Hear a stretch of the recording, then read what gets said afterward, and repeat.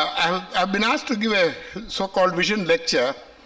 So what I'm going to say is something that I have got. Actually, I've worked hard at this to distill whatever thing we have in India. After a great distillation, what is it that India will face, India has to do in higher education?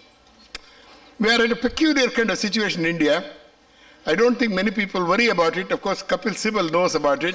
Many of us individually know about it. But there is very little being done about things. What is it that we are not doing? We have to look at India 20 years from now, 30 years from now. There will be a terrific surge of young people coming for education. There will be several more million people coming for education. I don't know whether you have worked out the numbers. Some of us have worked out the numbers. It is actually frightening.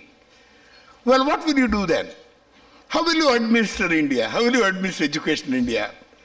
How will you control the quality? In other words, how you will have to do everything in a hurry because there is a huge rush of people coming from all parts of India, particularly rural India, where there is a lot of excitement about education. So how do we hurry slowly at that time? So these are some. So I'm just going to give a few points that I have noted down. Problems will get more severe in the future. If you think we're having problems today, I think they're very trivial compared to what we are going to face from what I look at it.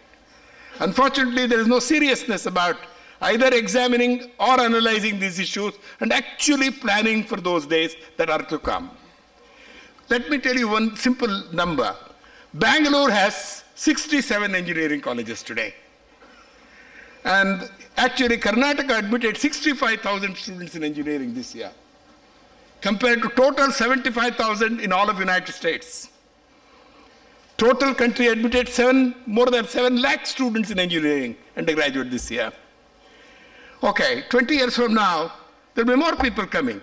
Bangalore will have, instead of 67 engineering colleges, 200 engineering colleges. Is that the way to do it?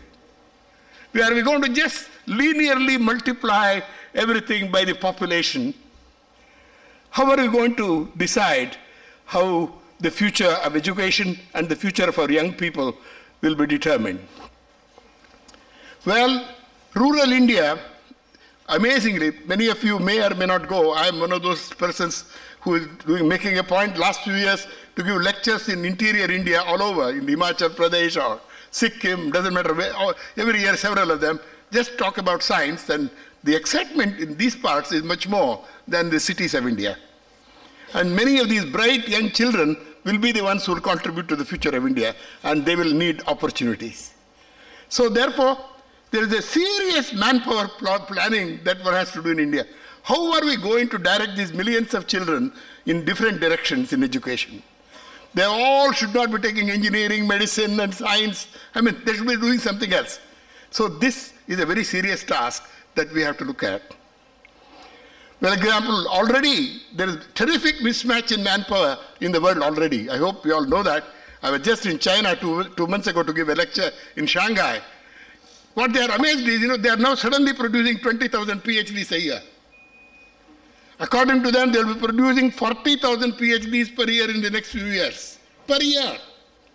What will you do with all those PhDs? Well, will you have sweepers and janitors with PhD degrees? Or what is it that they will do? I think India has to worry about that. So unplanned expansion of education without any objectives either in education or for employment, unplanned growth without thinking of the future of the young people will be very detrimental to India. And this, I think, requires serious attention, and not much is being thought about here. Yeah, there are reports here and there. It's a very serious issue one has to look at. The second is about quality. I'm only giving 8 points, I think, which are the essential points, according to me, for India to look at, for us to look at in higher education. Let us take IITs, Indian Institutes of Science, so many institutions which we think are the best of our institutions. Yet, you see, there is not a single institution in India which is comparable to the best in the world. We don't have an institution equal to an MIT or a Harvard or a Berkeley or a Cambridge. Why? Why is it this mighty country can't have a few universities and IITs or whatever institutions which are equal to the best? They're always talking about Harvard. I have nothing against Berkeley because I studied there. I have nothing against Cambridge. I'm still a professor there. That is different. But don't you want a few institutions as good as the best in the world? It's a problem we have to think about very seriously. Or are we going to always say, oh, we have more students, we have more universities, we are conducting exams, we are doing all kinds of things? Or are we going to say, look, you want to go to the best, get the best education? These are some of our best institutions as good as the best in the world. So this is something India has to do something about, because whatever survey you look at, we don't have even a single institution from India in the top 50 universities of the world, or top 100. That is not a very nice thing. I think India has to seriously worry about it. And then Prime Minister recently announced that next year or this year, I don't know which year it is actually, I'll try to find out from him, is the year of science. And if so, I'm going to request him to make one thing. Let us pick 10 or 15 institutions in India and do everything possible to see their levels are raised to the best in the world.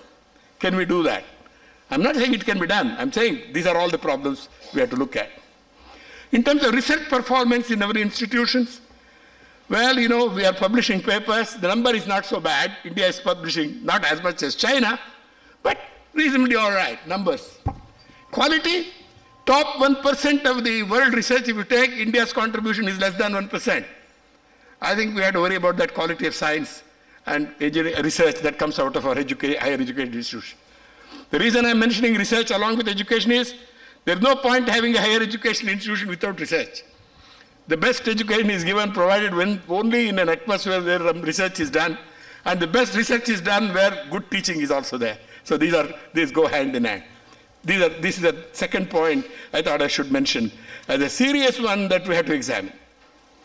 Well, many years ago, there was I don't even remember how many years ago, probably more like 30 or 40 years ago, when I was a young professor in IIT Kanpur, 45 years ago.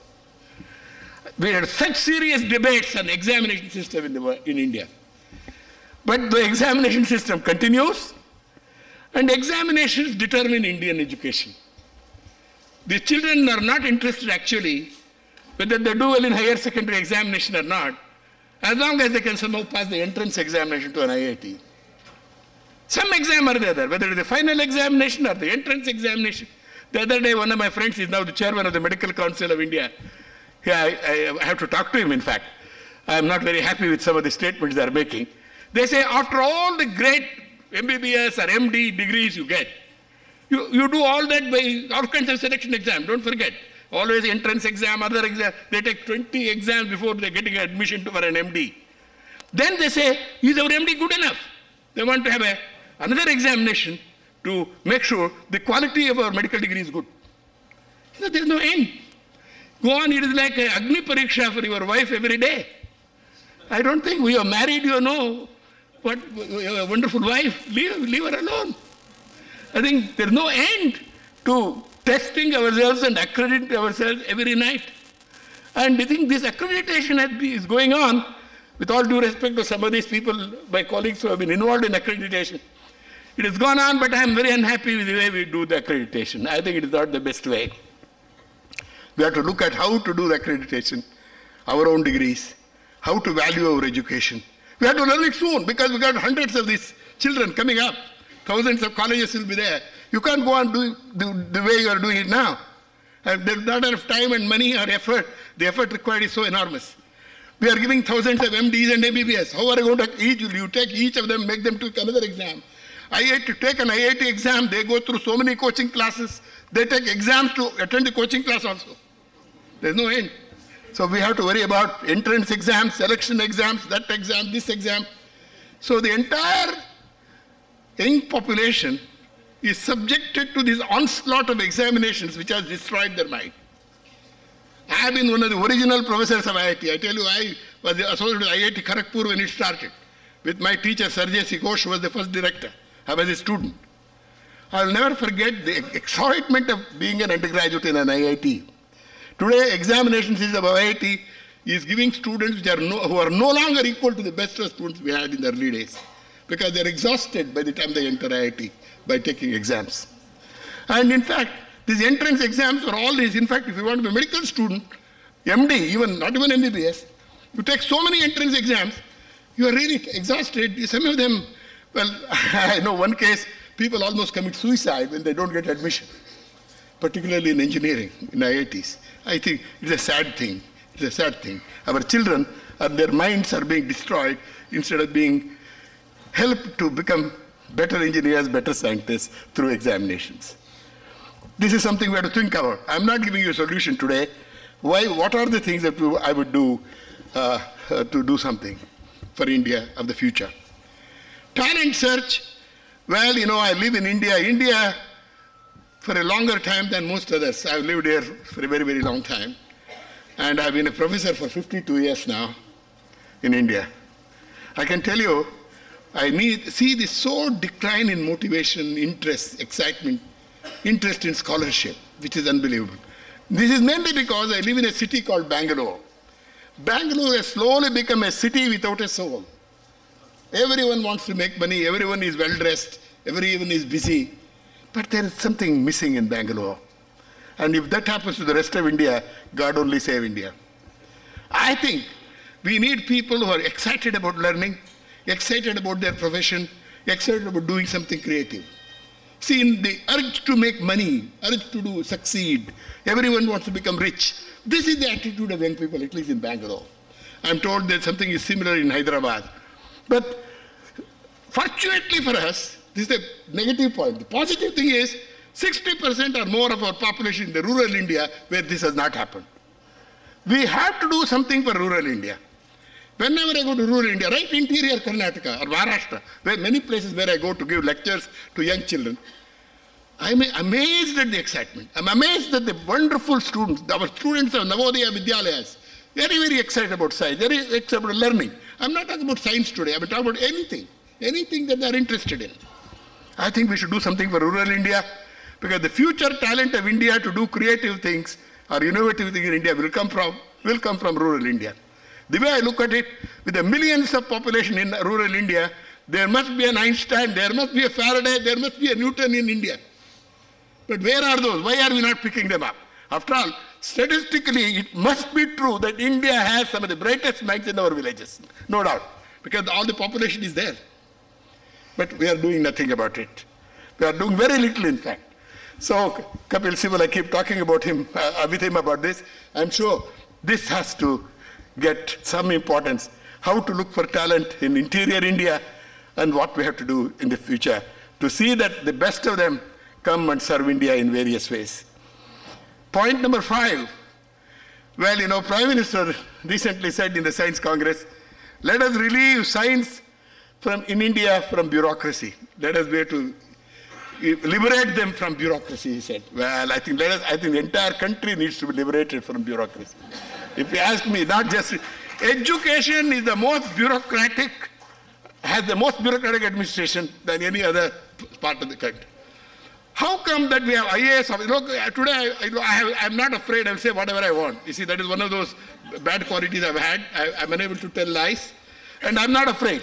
It doesn't matter. How come an IAS officer can run education? What does he know about it? There may be good IAS officers who are interested in education. I don't mind. They're doing it. But routinely, people are transferred to become a secretary for education, additional secretary, to deal with IITs, for example. This man, IIT, he doesn't know anything about technical education. He doesn't know anything about engineering. He doesn't know anything about science. But he runs IITs. So this is the kind of thing. So